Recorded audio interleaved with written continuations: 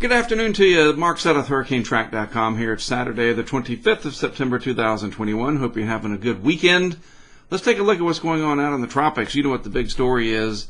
It is Hurricane Sam, probably knocking on the door of Category 4 right now. We'll see at the 5 o'clock update.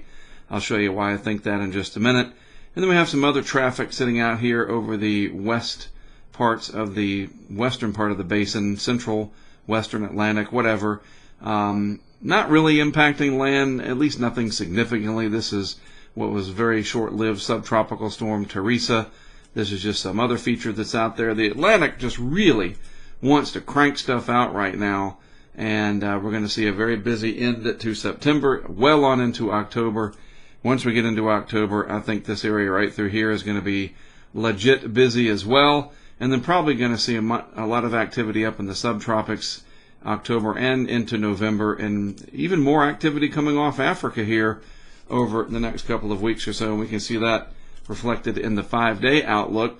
More activity there. We're going to use up the list of names, I do believe, and we will go into the auxiliary list, which begins with Adria, A-D-R-I-A. We're not far from it. I think it's almost a shoo-in that will happen. But we have a lot of stuff to talk about right now, and Sam sort of leads the way on that. Here's our track map from the interactive tracking map off the HurricaneTrack Insider site. And you can see that it's forecast to move comfortably far away enough from the Leeward Islands down here, the northeastern Leewards, to not pose any direct impacts. They're not even in the cone of uncertainty, so to speak. And so that's really good news there. It'll be a small enough hurricane overall, not one of these giant ones, that even the periphery edges of it shouldn't warrant any major concerns for our friends in the islands. One thing to note, the euro, which we used to put a lot of stock into because people used to call it the king euro. Let's see what the king euro says. But these last couple of years, it has not done a very good job overall, at least in the tropical cyclone side of things. I don't keep up with how it does at the 500 millibar level and all the skill score stuff. I just look at what it's been doing with the tropical cyclones, and I vividly remember, as an example, last year with Laura, like 2 to 3 days out, the ensemble mean of the euro was taking it in darn near Houston, Texas. GFS was north and east of there, closer to Sabine Pass and Lake Charles, and that's actually what happened. And I could try to cite other examples, but this one here with Sam, you remember the euro has been more weak with Sam, and it's been on the more southern trajectory with Sam because it had a weaker cyclone. And so the reason behind that is when these cyclones, these tropical cyclones, are deeper in the atmosphere, they feel sort of the full effect of the steering layers and not just the east to west trades that go through here. The larger they are, they're like a boat. I do these analogies a lot. These are like boats. You got a little sunfish out there. You're going to need some pretty good wind to carry it along at the surface. You got one of those massive $1 million sailboats that has a huge mast and a gigantic sail and one of those big spinnakers on it or whatever, that really catches whatever wind there is, and that boat can move along. And that's what happens when these hurricanes develop real deep into the atmosphere and they kind of fill up the atmosphere. They feel those deeper layer steering areas as opposed to just sort of the lower levels, which are typically east to west across the trades. The deep tropics is generally east to west. And the euro just didn't do a good job thinking that Sam was going to be as intense as it is now. The GFS and the GFS-related models, the HWRF and the HMON, come on, trying to get me to go away there. They did a really good job at depicting this. And so here we are. It's a Category 3 as of the 11 o'clock advisory. It's probably a 4 now. And it should move comfortably, like I said, to the north and east of the islands. It will generate swells. Do not discount that. Those swells will come out and eventually impact a huge area. That's going to be coming up, and that's something we need to talk about eventually down the road. So here's the visible satellite animation courtesy of the weathernerds.org site. Tropical Tidbits having trouble.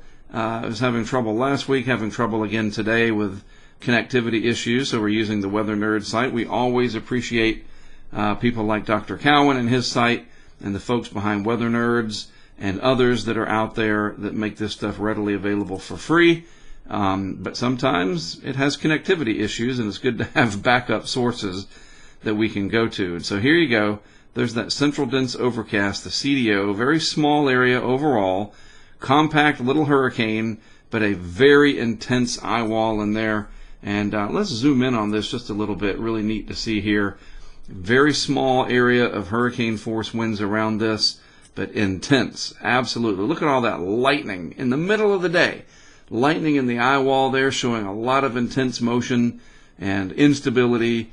Ice crystals up there that help to create that lightning. That's why you get lightning. The differential charges between the ice crystals in the upper parts of the atmosphere and down at the surface and elsewhere in the cloud structure.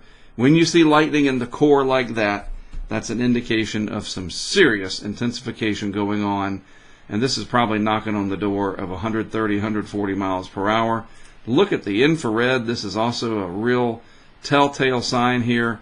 The very deep convection in the atmosphere, that gray color there, really pushing way, way, way up in the atmosphere here at the upper end of the scale. Very cold cloud tops there because Sam is pushing those thunderstorms up against the stratosphere. That's how high up these are going, and that helps to generate this tremendous temperature differential. The eye is warming on the outside of it, and the top of the thunderstorms there, it's very cold. And so you have this big contrast in temperature. You've got this massive release of latent heat down there through the condensation process of all that deep convection. And it is filling itself out into the atmosphere, feeling a little bit more of the deep layer flow that is steering it more towards the northwest and west-northwest rather than due west towards the islands. So in this case, the intensity is helping to sort of dictate the steering to some degree.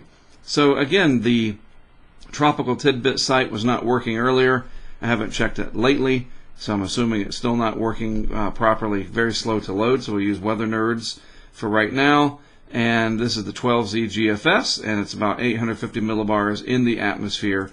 And there's our system right there. There's SAM, and you also have the outline of the different areas of pressure fields through here, some troughing over here, and there's what was Teresa. A little bit of ridging just to the north of Sam, but it's not much. So that's why Sam isn't just hauling it across the deep tropics. That's another reason why, too. There's just not a lot of deep layer ridging out here. There's just enough to keep it from moving, northwest and due north right now. So let's put this loop into motion, and you can see what happens over the next few days. I ran it out to 5 days. We're just going to look at 5 days for right now. And it ends up, again, at a comfortable margin to the north and east of Puerto Rico, of the Virgin Islands, and elsewhere. Barbuda, St. Bart's, you name it. Not another Irma, not happening this time. There's the big old area of high pressure dominating a good deal of the northeast Atlantic, troughing developing, upper level low, etc. The heights falling up here. And this is literally like, a ball headed downhill. This is going to be moving, except this is moving north, but it's going to gravitate towards that. That's where this is headed. This area of low pressure will head towards another area of least resistance, where there's not as much high pressure. And again, it's so easy to understand this, at least I can. I'll try to present it to you. If you could stretch all of this out and it covered all the way around like this big old area of high pressure, and this wasn't here, you know what I mean? If I could just color all this in, if this was just all red and the darker colors of red, Sam would be moving west-northwest closer to the islands, and it would be a real problem for the United States. But that's not the case. We have eroded the western part of that Atlantic ridge. There's just a little bit of ridging through here. But once that erodes through, after day 5, and it does, Sam is able to escape up into the North Atlantic up here. Definitely got to watch it up in the Canadian Maritimes from Nova Scotia to Newfoundland. Not 100% certain that it won't impact New England, but I'm 95% certain. I mean, these upper level lows, whatever, these cutoff lows can do some weird things, but Bermuda, which sits right in here, you got to watch it there, of course. Could be a close call for Bermuda, in fact. And then the Canadian Maritimes from there down the road, 7, 8, 9 days, something like that. We have to watch it. And then you see what else is happening. More systems developing in the main development region. And then way beyond this time frame, we got to start watching the Caribbean. lots and lots of signals out there, including just looking at the overall pattern. This very warm water temperature profile in the Atlantic Basin here.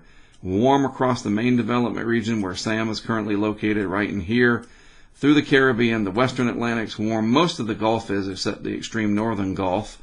Thank goodness. Cool it off there. Let's just protect Louisiana, shall we? And Mississippi, too, for that matter. Seriously, those colder anomalies, that is a very good signal to see for our good friends up there in Cajun country, because you've had enough.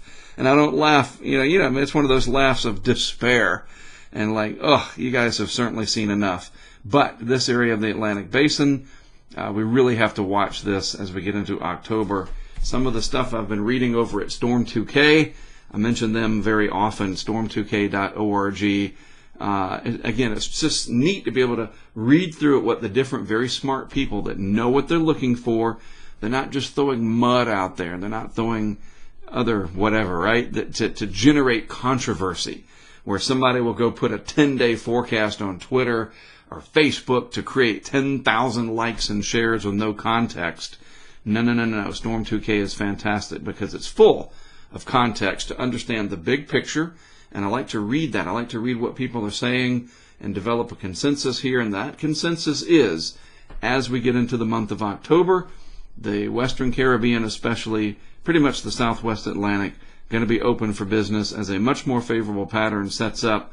The European weeklies are showing this with a more favorable upward motion pattern. The Madden-Julian oscillation itself. I mean, all kinds of stuff that we will get into in more detail on Monday. Let's get through the weekend first, dealing with Sam here these next couple of days, kind of resolve where we think it's going to end up. And then we can start focusing, because we'll be, of course, closer to October as well by that time frame. And only got a few days left here, 5 days left, and September's done. But I'm telling you, folks, it's not over yet. This area right here concerns me for our friends in the Greater Antilles, the islands down here, of course, and the Florida Peninsula.